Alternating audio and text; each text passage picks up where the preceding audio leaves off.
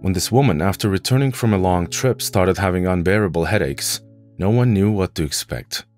However, what her husband investigated deeper, what he discovered made him call the doctor. Prisca's flight was expected to land that morning back home in the States, and Felix had risen early to prepare for the welcome. He was filled with joy at the thought of seeing his wife again after several months. Little did he know that this happiness would soon be overshadowed. Prisca was a dedicated botanist, and one of her research studies had taken her all the way to Australia. She had gone to study a unique plant species known for its medicinal benefits when crossbred with similar plants. These species were found only on the Australian continent, making the trip an exciting opportunity for her to conduct studies and examine their genetic makeup. However, Prisca was unaware that this journey would subject her to unexpected health challenges. Felix arrived at the airport, his heart racing with anticipation.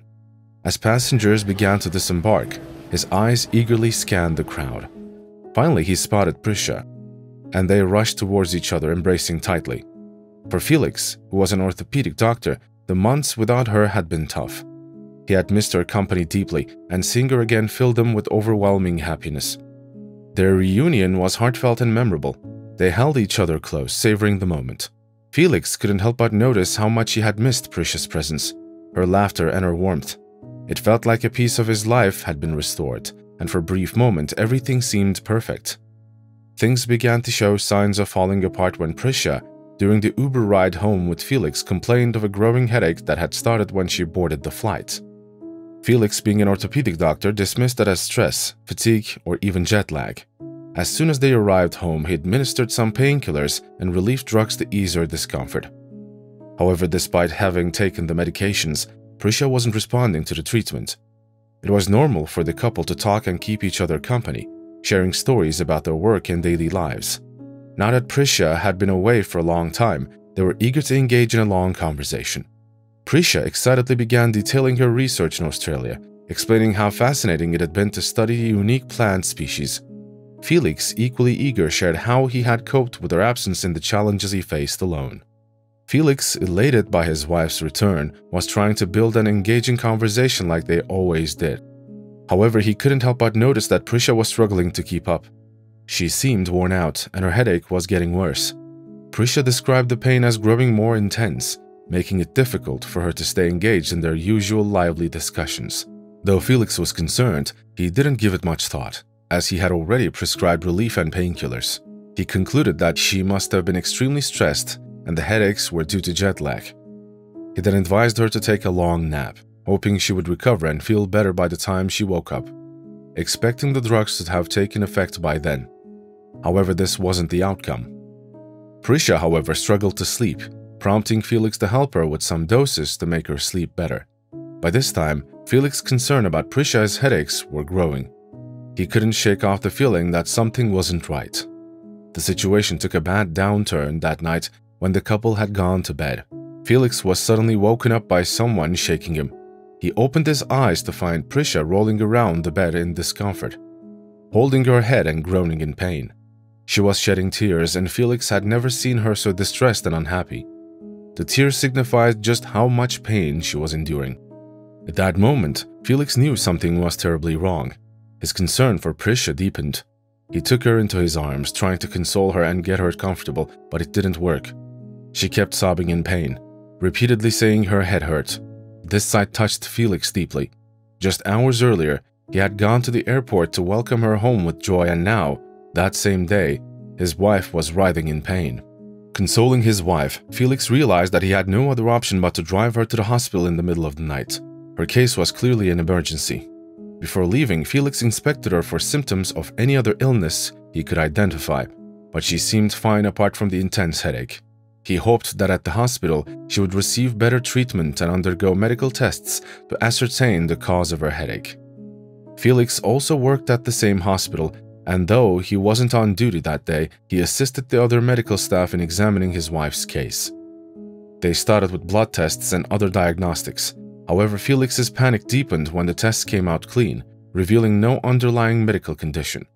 According to the tests, Prisca was totally fine, but in reality, she wasn't. She was enduring serious headaches, and seeing his wife in such a condition tugged at Felix's heartstrings, making him very sad but fueling his determination to uncover what was medically wrong with her. For a moment, Felix pondered the issue. Headaches were usually a result of stress or symptoms of other ailments. Considering Prisca had been working in the wild forests of Australia, there was a possibility she had been bitten by a mosquito or another parasitic insect that could transmit diseases like malaria, which includes headaches as a symptom. However, what made the situation scary was that the tests they had done revealed she was totally fine. They had examined her bloodstream and conducted other medical procedures, but she seemed entirely healthy. Felix started to think of the impossible. Could it be a brain tumor? That terrifying possibility began to make sense to him, though he would never wish such illness on his wife. He knew he couldn't take any chances, so he quickly decided to conduct an MRI scan to examine her head and brain activity. This was the only tests they hadn't done, and since the other tests didn't detect any medical issues, a scan might reveal something that could help them. Before Prisca was taken to the laboratory for scan, Felix walked into her ward to kiss her forehead, hold her hands, and offer some comfort. Looking at her, it hurt Felix deeply that his wife had to endure this ordeal. He knew that he was her major support now and had to do everything in his power to get to the root of her mysterious headaches. As they took Prisca to the lab for the tests, Felix's heart pounded with suspense and fear. He had no idea what the outcome of the scans would be, but hoped against hope that it wasn't something life-threatening like a brain tumor or cancer. However, little did Felix know that more surprises awaited him, leaving him frustrated and clueless. After the tests were done and the analysis completed, it came as a shocker that Prisca's brain activity seemed totally normal, except for a little activity detected at the front part of her brain, which also seemed not too out of place and was considered normal. Unlike Felix's fears, she didn't have any brain tumor, cancer, or anything medically wrong with her. While it seemed like good news, it wasn't at all. Felix was left frustrated and confused. The tests had not detected any anomalies in Prisca's condition, yet her situation was worsening each hour. The unknown cause of her ailment was even more disturbing for Felix and the other medical staff. They had no clue where to start in treating her case, which was even scarier. Felix had been a medical doctor for years and had seen many odd cases, but none of them seemed like this one. At least the odd and rare medical conditions he had treated in the past had been detected through scans and tests. This particular case involving his wife Prisca was different, as they had no clue to help them treat her. Felix could only console his wife, assuring her that everything would be fine. She couldn't be discharged yet, as she was still under medical care. Her situation had worsened since they arrived at the hospital, causing the staff to place her on customized anesthetics to reduce the pain she was feeling. This sight was heartbreaking for Felix. He felt helpless seeing his beloved Prisca suffer without a clear path to healing. His mind raced with worry and fear, but he knew he had to stay strong for her, hoping that somehow they would uncover the mystery behind her pain and find a way to make her well again. Several weeks passed, yet there were no improvements in Prisca's health condition. Her case had led to her being transferred to a more specialized hospital for medical treatment, but there were no positive outcomes. For Felix, it was even sadder.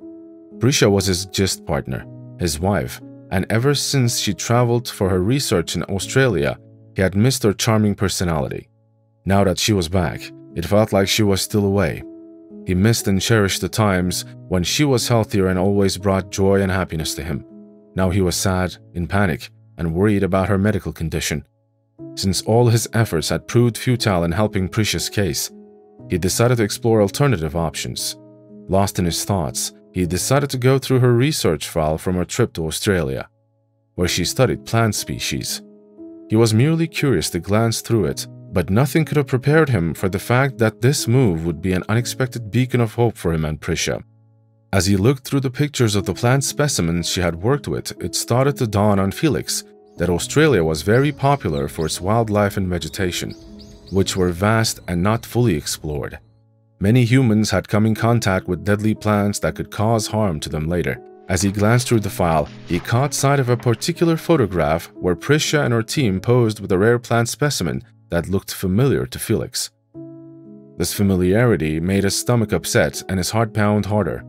He remembered seeing the plant somewhere, perhaps in an article, but what he remembered most was that the plant was full of parasites.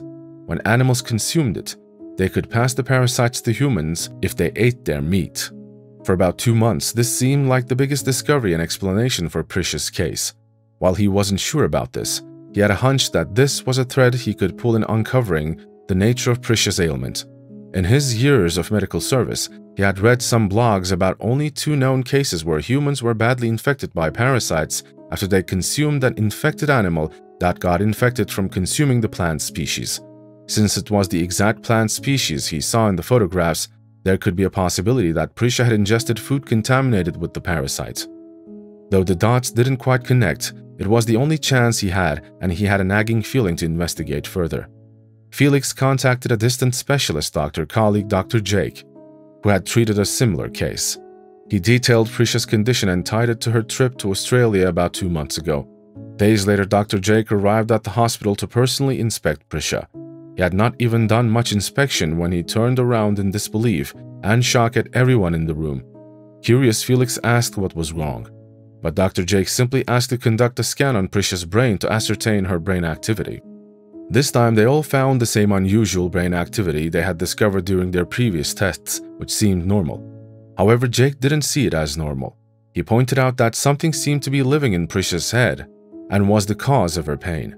This gave Dr. Jake and Felix the reason to believe that Prisca might have ingested food contaminated with parasites from the plant species she had been researching in Australia. From Dr. Jake's experience treating a similar case, these parasites could grow to a sizable amount in parts of the body. Finally, things seemed to start getting brighter for Felix and Prisca. For the first time, the couple was beginning to find the root of the illness Prisca was facing, and they gave it all they had. On-demand arrangements were made for Prisca to be transferred to Dr. Jake's hospital, where he had the resources to properly look into her case and treat her. At the new hospital where Dr. Jake attended to her, his medical examinations revealed that something was indeed growing in Prisca's head. While this was a rare and unbelievable development, it was real, and the biopsy surgery was required to remove the growing organism. Arrangements were made for the biopsy, and during the surgery, the most shocking discovery was made. One that left everyone in the wards in shock, including Felix, who couldn't believe his eyes.